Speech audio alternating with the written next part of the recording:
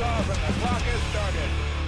Hey everyone, it's Tom June, and this is a breaking news story here, so forgive the crude setup and the lack of presentation that I normally have on the channel. But on Monday the 19th of August, Rocket Factory Augsburg were conducting a hot fire test at Saxavord spaceport, which has unfortunately resulted in the loss of the vehicle at the moment. A statement from RFA was only put out at the time of recording a few hours ago that basically says that the test resulted in the loss of the stage. Thankfully, nobody at the spaceport was injured. Obviously, when they've been conducting these hot fire tests, all personnel are evacuated from the exclusion zone during these tests.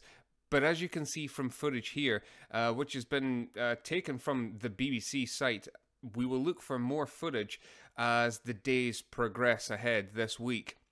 But you can see that a fire seems to have erupted from one of the engines, possibly more, but certainly there is some flamey stuff going sideways when it should be going down. In any case, it does look like potentially an issue with one of the engines on the first stage of the RFA ONE. What's gone wrong, we don't know. But remember, during the first hot fire test, they were supposed to be testing 5 of the Helix engines. But there was a problem with one of them, and that resulted in a 20-second total time hot fire test of 4 engines only.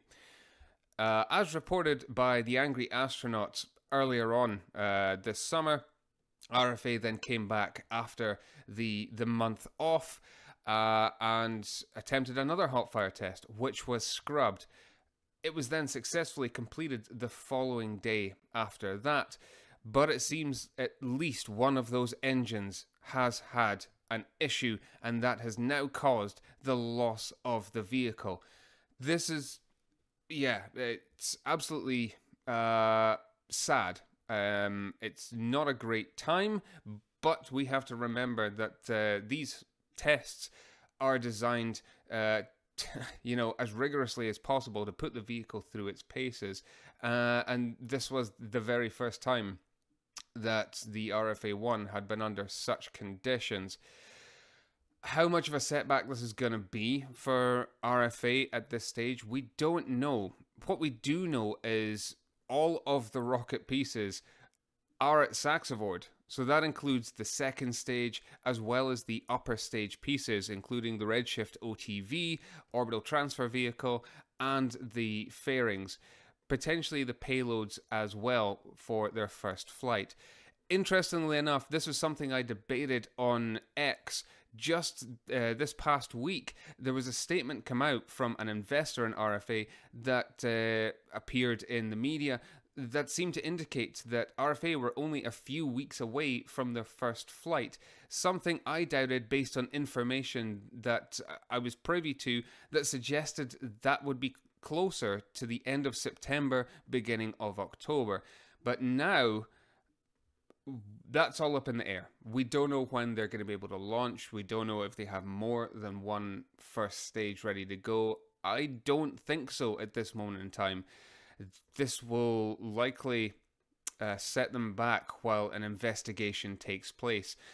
And this will be a first for the Civil Aviation Authority, who will now undoubtedly, much like the FAA in America, become involved and investigate the circumstances alongside Rocket Factory Augsburg and Saxavord Spaceport themselves, both of whom have been very, very transparent on social media tonight and posting up about this before more footage and more information becomes available to make us aware. Like I said, thankfully there was no harm that came to the personnel on the site. Both the RFA team and the Saxavord team are safe. But the first stage of the RFA ONE has been lost. Yeah, this footage here that you've seen and the still, you know, image that we have is the only footage we have at this moment in time. I will bring you more information as it comes this week, but yeah, a little bit of going back to the drawing board. What we do have to remember is not to panic and not to get too all up in arms about this. Undoubtedly, the mainstream media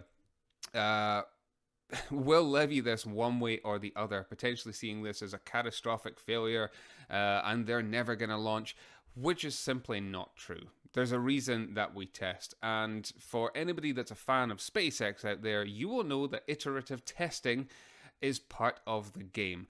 RFA will be back. I have every confidence in the team here.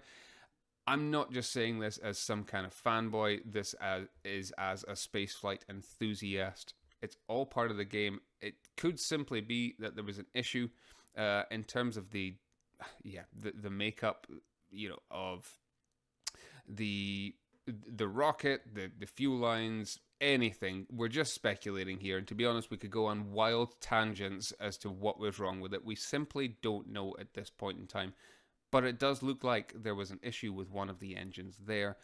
Again, we will have more information throughout the week as and when it comes. So just a quick little update for you all here tonight, as this is breaking news. Do stay tuned to the channel and follow along on X as this story continues to develop and we get more information here.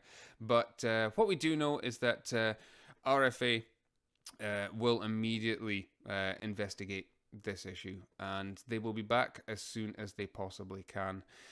Remember, the RFA ONE, it's a 3-stage orbital class rocket. It's capable of putting 1,300 kilograms into low Earth orbit. So, yeah, it's no small fry, and this is really the first launch of its kind from any kind of UK soil. So there are always going to be things that don't go so smoothly, and to put this mildly, this is not going so smooth, but this is the name of the game in spaceflight. Most unexpected, as everything had been going really, really well as far as RFA and the one at Saxavord has been concerned. So yeah, we'll bring you more throughout the week. A quick little update here. We are glad that everybody is safe. They will be working back towards the launch pad, and we will see them return again very, very soon. So remember to like and subscribe to this channel if you want to stay up to date with this story and all the other UK space news that's coming out. I've been Tom June, and I'll see you next time.